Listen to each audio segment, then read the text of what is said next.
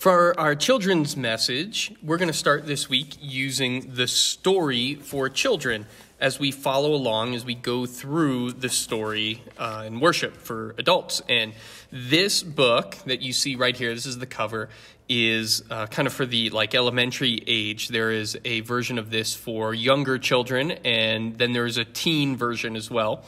But I think that the illustrations on this book in particular are just beautiful, and so I wanted to use this. So we'll be covering the couple of parts in the children's version that we are doing in worship today, in the adult version. So this is for chapter 3 of the story, and this is entitled The Favorite Son, which comes from Genesis 37. When Abraham's grandson Jacob grew up, he had many sons, but Jacob loved one son more than all the others, his son Joseph. To show his love for Joseph, Jacob made him a special gift, a beautiful coat of many colors. This made Joseph's brothers very jealous. They didn't like their father playing favorites.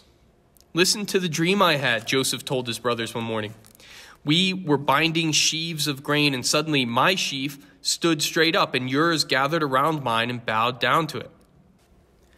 Joseph's brothers were annoyed at this story. "Are you saying that we will bow down to you someday?" Now the brothers grew even angrier. Then one day, Jacob sent Joseph out to visit his brothers who were in the fields tending their sheep. When they noticed Joseph coming, they saw a chance to get rid of the younger brother they hated so much. So the brothers grabbed Joseph. They ripped off his beautiful coat and they threw him into a dry well. Soon a caravan of camels and merchants came by on its way to Egypt. "Hey, I've got an idea," said one of the brothers.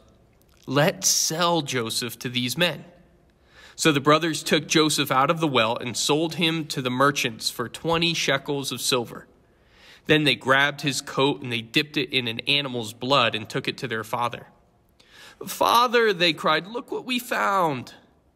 Jacob knew the robe belonged to Joseph. And Jacob was heartbroken, believing the boy he loved so much was dead. For many days, Jacob mourned and wept for his son. Inside a prison in Egypt, the morning was quiet and still.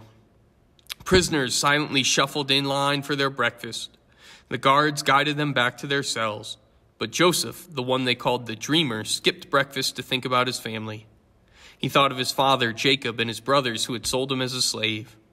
Years passed, but he still missed his family and wondered if he would ever see them again. Even in homesick moments, Joseph trusted God and knew that his life had a purpose in God's big plan. Joseph's daydreaming was interrupted by a messenger from the palace. "Hey, Pharaoh wants to see you. He's heard that you can explain the meaning of dreams. No one's been able to explain the dreams that have upset him lately." So Joseph was taken to the palace. The king described his dreams of fat cows and skinny cows. "These dreams are keeping me awake," the Pharaoh said.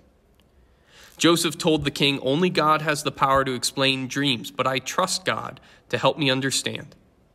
Joseph told Pharaoh the dreams were a warning of a terrible drought. "For years, no rain will come. Without water, the crops will die. God is telling you to save food for your people. It's time to prepare," said Joseph. Pharaoh believed Joseph. He said, "I will put you in charge of all these preparations because I know God is with you." The people of Egypt followed Joseph's instructions. So when the drought came, they had plenty to eat. Other countries weren't as prepared, and they ran out of food. Many people came to Egypt hungry. One day, Joseph's own brothers, the ones who sold him into slavery, came asking for food. It had been such a long time since they had seen Joseph, they didn't recognize him. They didn't know who he was. But Joseph recognized them. Joseph made a special dinner for his brothers and gave them food to take back to their families.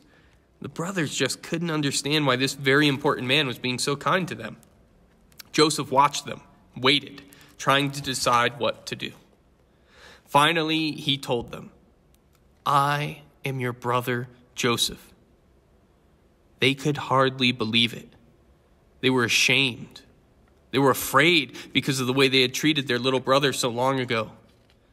But Joseph was so happy, he hugged his brothers. "Don't be mad at yourselves for what you did to me," he said. "Even though you meant to do something bad, God used it to do something good." Joseph always knew that God was with him. Now his life's journey made sense. Soon the whole family gathered in Egypt. God did this good thing. Joseph and his family praised God for bringing them together again.